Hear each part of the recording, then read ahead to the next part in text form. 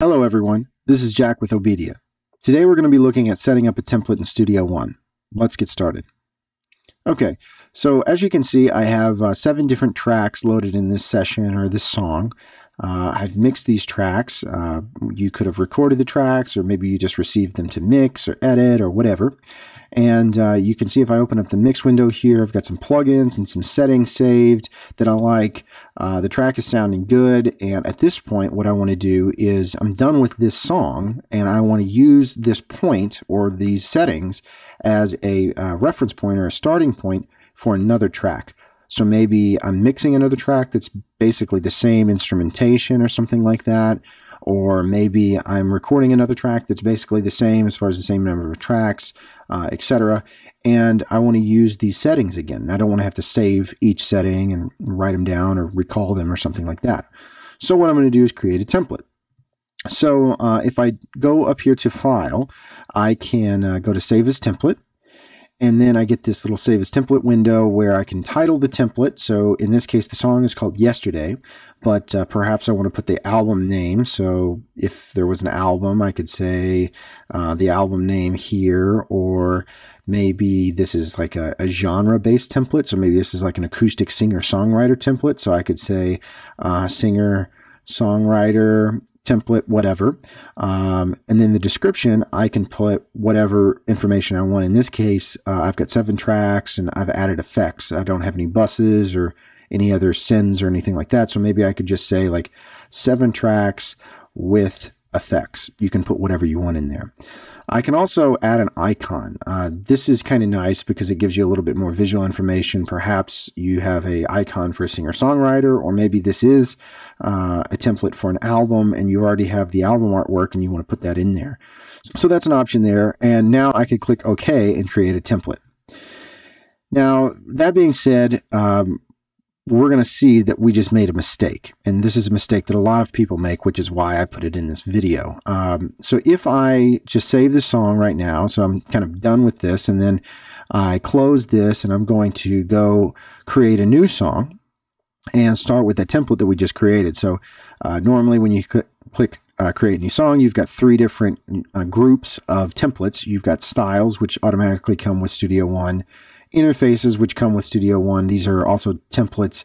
Unfortunately, these are only PreSonus interfaces. So if you have an interface from another company, these basically don't apply to you, or they may not apply to you. And then user. So these are where your user templates are going to be stored. So in this case, this is the one that I just created. You can see some information about that. And then I can title this new song, whatever that is. So maybe this song is called Tomorrow. That was yesterday. This one is tomorrow. Now at this point, if I click OK, I'm going to create a new song with all of the settings, at least that's what we think, from the last song. And as soon as I do that, what you'll see is we actually created a template with data in it, with audio in it. And a lot of people don't mean to do that. A lot of people mean to just create the template with the other information besides the audio. So at this point, somebody might say, oh, well, I didn't mean to do that. So now I'm going to delete this information and then hit save. And at this point, maybe they want to continue recording or mixing the song, the new song. So in this case, Tomorrow. However, what we'll notice is if we go into browse, even after you've deleted these bits of information here, if I go over to pool, you can see that those clips or the files are still in this session. Now, I don't want them in this session because these files have nothing to do with this song. That was the previous song. So what I'm going to do is select those files, and then I have all these options here, or I can just remove from pool and hit delete. So that's what I'm doing. I'm going to select them, hit delete, and now at this point, I still have my mix, which is what I want. I still have my tracks, but I don't have any of the clips, and I don't have any files in the pool, which is very useful as far as now I have basically a template. So now what I'm going to do is go into File, Save as Template, and instead of creating a new template, I'm going to replace the existing one. So I'm going to click on that singer-songwriter template that we just created a second ago that had the audio in it that we didn't want. And I'm going to hit Open, and now I'm going to overwrite that template. So at this point, I can save this song because maybe I am going to work with tomorrow as far as the song. But I just want to close it for a second and see if my template works. So I can go to create new song, go back to that template. And now when I open it, I shouldn't have any content. I don't. And then if I look at my pool, there's nothing in the pool either, which is good. So now I have essentially what I wanted to create in the first place, a true template. Just a template that has the tracks, the colors, the track names, any volume or panning information, all of my plugin settings, etc. So basically, if you get into a situation where you want to create a template, but you maybe accidentally save some audio in it, that can actually create a lot of problems in the future if you don't go back and fix that template. You can imagine if there's a problem with the template and you maybe didn't know about that problem and you've created 10 songs from that template, now you have 10 songs with that same issue.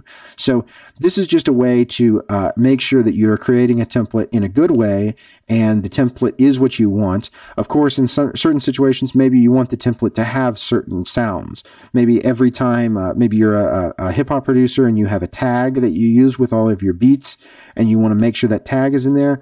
Then in that case, we would have deleted everything in the session besides maybe the tag track, and then we would have kept that tag track. So anyway, that's something, just a small tip for you when you're creating templates, and hopefully you can go forward and make that useful for your sessions. Thanks for checking out this video, and be sure to check out some of the other content on our YouTube channel. Today's pro audio hardware and software can give you excellent results if you know how to use it properly. Obedia can help you to get the most out of your pro audio hardware and software. Why spend your time scouring the internet for answers or digging through manuals? With one quick call to an Obedia technician, you'll be connected with someone who can give you the answers that you need in real time via phone and remote desktop. Obedia technicians are trained in all major digital audio applications on Mac, PC, iOS, and Android devices. Obedia member subscriptions are cost-effective, give you great member benefits, and Obedia is here 7 days a week to help you get the most out of your digital audio hardware and software. No matter what your level of expertise, Obedia can help you to stay focused and productive and get your music back on track. Start taming your technology today with Obedia.